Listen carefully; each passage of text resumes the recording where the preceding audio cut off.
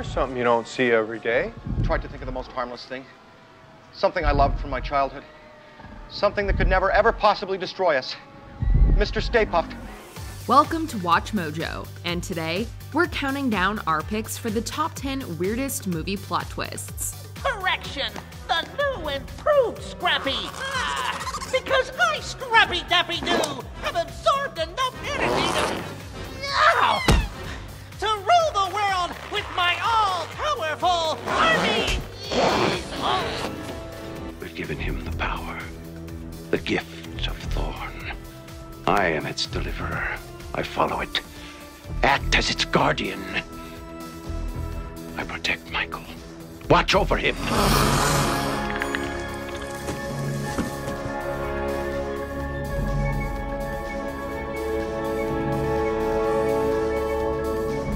For this list, we're looking at on-screen twists that aren't necessarily bad, but they're certainly strange. Since we'll be talking about key plot points and endings, a spoiler alert is in order.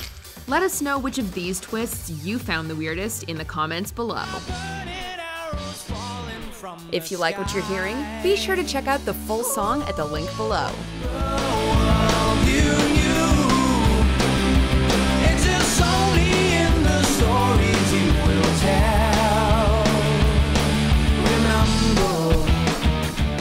Number 10. Appointment with the Wicker Man, The Wicker Man.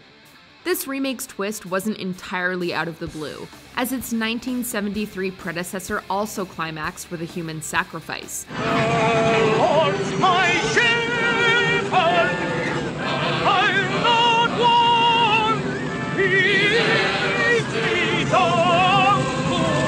Yet the 2006 version of The Wicker Man makes matters infinitely weirder. Even if you knew that the film would end with a giant Wicker Man statue, nobody expected to see Nicolas Cage in a bear suit or Ellen Burstyn wearing Braveheart makeup. Where the original's ending was over the top yet eerily quiet, the remake's ending plunges itself into madness. You will sit beside the gods and goddesses for all of eternity. Back up! I swear to God I will shoot you! Cage embraces that madness, screaming his way to a Razzie nomination. This is murder! And you're doing it for nothing! Killing me won't bring back your goddamn honey! As the neo-pagans restrain Cage's Edward, they hobble him and shower him with bees before burning him alive. What is that? What is that? What is it? Oh, no, not the bees! Not the bees! Ah! Out of my eyes! What makes this twist especially outlandish is the motivation behind the sacrifice. Honey. Talk about a sticky situation. Number 9. The Stay Puft Marshmallow Man, Ghostbusters. See? We told you that not every twist on this list was bad. When it comes to comedic curveballs, Ghostbusters set a gold standard with its climax, in which our heroes are asked to choose a form for the villainous Gozer. What do you mean, choose? We don't understand. Choose the form of the Destructor. While the other Ghostbusters attempt to block out their thoughts, Ray can't help but think about something wholesome. The Stay Puft Marshmallow Man. There's something you don't see every day. Tried to think of the most harmless thing. Something I loved from my childhood. Something that could never, ever possibly destroy us. Mr. Stay Puft. A combination of the Michelin Man and Poppin' Fresh might not sound very menacing, but when he's beefed up to kaiju size, well, it's bad news for humanity. Sorry, Beckman. I'm terrified beyond the capacity for rational thought. Although a bag of Stay Puft marshmallows was previously seen in Dana's apartment, we never thought that this corporate mascot would have such a massive part. It's beyond the capacity for rational thought. Number 8. Martin's Secret, The Secret of Nim 2, Timmy to the Rescue. We weren't sure what to expect from this straight-to-video sequel, but we definitely didn't anticipate this third-act twist. Arriving at Nim, Timmy and his friends find the human scientists and other mice brainwashed. Dr. Valentine! Fetch! And who's the diabolical mastermind behind this plot? Why, Timmy's older brother Martin, of course. When he got captured, Martin was subjected to experiments that turned him evil. Not to mention British and musically inclined. I was far too smart from the very start. Martin plans to take over Thorn Valley because, oh, what difference does it make? This big reveal is bonkers. We can rule the world together if you come with me. You'll be happy, oh so happy, when you come with me. Maybe we could accept this twist in an episode of Chippendale Rescue Rangers, but in a secretive Nim movie, we'd need to drink some serious Kool-Aid. Just say no. Number 7, the Rubik's Cube. Dude, where's my car? This comedy starts with two stoners attempting to locate their missing car. Dude, where's my car? Where's your car, dude? It's quirky but seemingly grounded in reality. As their search continues though, things get strangely supernatural. I'll tell you who's laughing now. We are! Soon we will leave this lame planet and fly through outer space with cool aliens who like us. By the end, it's less about finding the car and more about finding an alien device called the Continuum Transfunctioner. Do you have the Continuum Transfunctioner or not? All the while, Chester attempts to solve a Rubik's Cube that he found in his suit. What seems like a throwaway running gag is actually integral to the plot. Finishing the Rubik's Cube unlocks the Continuum Transfunctioner's true form. We're not sure if this twist was well plotted or completely random. In any case, it's certainly a bizarre twist, and the weirdness only escalates with the formation of a super hot giant alien. Whoa! That is one super hot giant alien! Number 6. Aliens Did It. The Forgotten. Granted, the trailer did kind of spoil this nutty twist. For those who went into The Forgotten blind, however, the movie probably didn't go in the direction that they were anticipating. The film begins as a psychological thriller with Julianne Moore's Telly being the only one who remembers her departed son. Sometimes the mind needs help in letting a thing go. You expect me to let go of my son? The deeper that Telly and another parent dig, it appears that there may be a conspiracy going on beneath the surface. Now listen to me, what do we know? I had a son, you had a daughter, they had lives, they died, and everyone besides us believes they never existed. What could do something like that? It turns out that the conspiracy is actually happening above, as an agent is pulled up into the sky by some alien force after breaking his silence.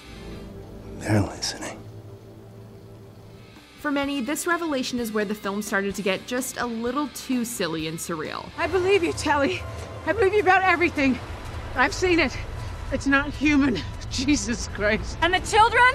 Yes, everything. We'll find them. I promise you that. Do you hear me? We will find them. We will find your son! Love it or hate it, it's a twist that you'll never forget. You need to.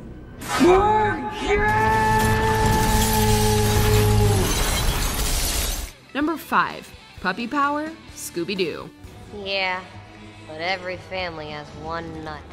Scrappy-dappy-doo! Ghosts don't stand a chance with me! You'd be hard-pressed to find an adult who sincerely likes Scrappy-Doo. Heck, even a lot of kids find Scooby's little nephew to be obnoxious. Scrappy, for the 1000th time, there's no such thing as ghosts. Sure there are! And when I find them, I'll give them a good dose of puppy power! Still, never in a million years did we expect the big reveal of a ruthless villain to be Scrappy. Yet in this live-action adaptation of the animated franchise, the villainous robot is indeed being controlled by Scrappy. Correction! The new improved Scrappy! Because I, Scrappy-dappy-doo, have absorbed enough energy to rule the world with my all-powerful army! Turning to evil after the gang ditched him, Scrappy absorbs enough souls to turn himself into a giant monster. Scrappy-Doo and demon cults. On the one hand, it makes no sense. On the other hand, it makes too much sense. Either way, you don't need to be a member of Mystery Inc. to understand why this twist is weird. Number 4. By the way, Joe is a ghost. Safe Haven. For a majority of its runtime, Safe Haven is a typical Nicholas Sparks adaptation with a small-town romance and a one-note villain.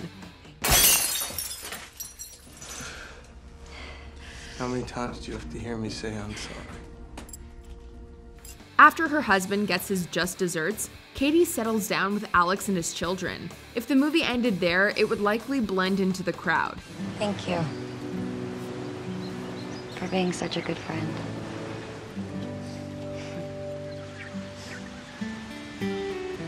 deserve this, Katie. You belong here. In the last few minutes, however, Katie learns that a neighbor she befriended is actually Alex's late wife. To the woman my husband loves. If you're reading this, then it must be true.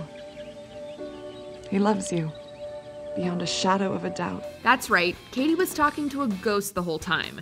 Not only does this twist come out of almost nowhere, but it contributes little to the plot. Outside of my husband and my 2 beautiful children, you are the most important person in the world to me. You could leave it on the cutting room floor and nothing would be lost. Of course, we would lose a twist that's so absurd that we oddly admire it. Number 3, The Druid Curse. Halloween, The Curse of Michael Myers. We guess it's debatable if this is really a twist, seeing how the title clarifies up front that Michael Myers is cursed. If you'd been following the Halloween franchise since 1978 though, hearing this title came as something of a shock. Originally, Michael seemed like a boogeyman who could exist in the real world. Watching this film, we learned that the runic symbol of Thorn was apparently used to curse Michael, turning him into an immortal being driven to end his bloodline on Halloween. We've given him the power, the gift of Thorn. I am its deliverer. I follow it. Act as its guardian. I protect Michael. Watch over him. The mysterious man in black is revealed to be Dr. Terrence Wynn, who's been pulling Michael's strings from the get-go. Given the response to this convoluted new direction, we can see why it was retconned multiple times. Kill for him.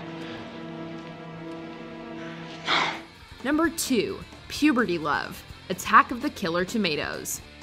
How exactly do you end a movie called Attack of the Killer Tomatoes? Across the length and breadth of the nation, the tomatoes continue on their rampage of wanton destruction, burning, pillaging. With a twist that's every bit as ridiculous as the title, obviously. As the killer tomatoes paint the town red, our heroes discover the key to stopping them, playing an ear-piercing song entitled Puberty Love. We didn't realize that tomatoes had ears. Then again, we didn't realize that tomatoes could be cannibalistic either. For some reason, the music makes the tomatoes shrink, allowing people to crush them like, well, tomatoes.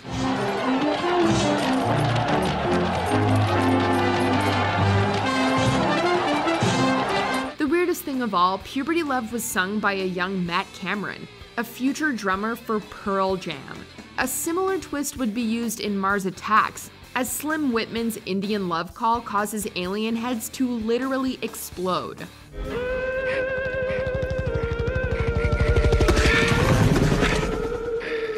Before we unveil our strangest #1 pick, here are a few honorable mentions. Laurie is Michael's sister, Halloween 2. Yep, that got retconned too. That girl, that Strode girl, that's Michael Myers' sister. Hail to the Chimp, Planet of the Apes. You maniacs, you blew it!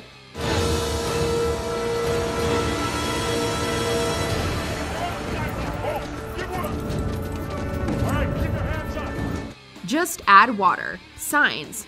We didn't forget about you, Shyamalan.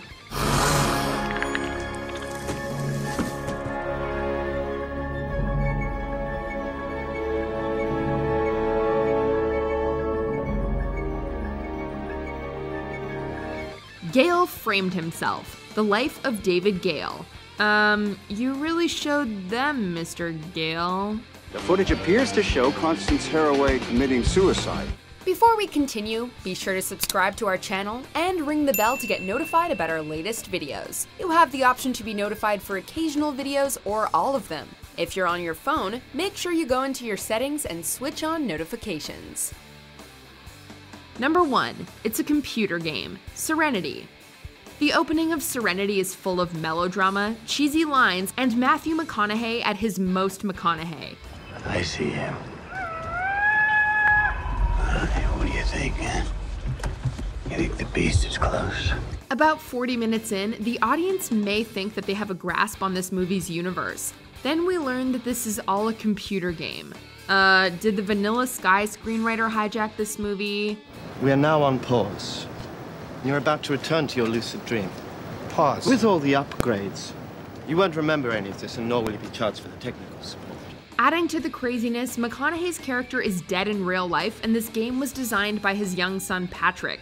Why? Because Patrick's mother remarried a cruel man. The boy's stepfather, Frank Zariakis, a construction worker, was found with a single knife wound to the chest. Patrick's mother, Karen Zariakis, claimed she and her son had been the victims of domestic violence for many years. Apparently, beating the game gives Patrick the confidence to take out his stepfather. Even if that made sense, it still wouldn't explain why Patrick created a simulated reality where his parents get it on, and his father is a hooker without a hook. Baker Dill, you're no more than a hooker. Hooker who can't afford hooks. Do you agree with our picks? Let us know in the comments. And hey, if you're a fan of the song playing right now, be sure to check out the music video for it right here.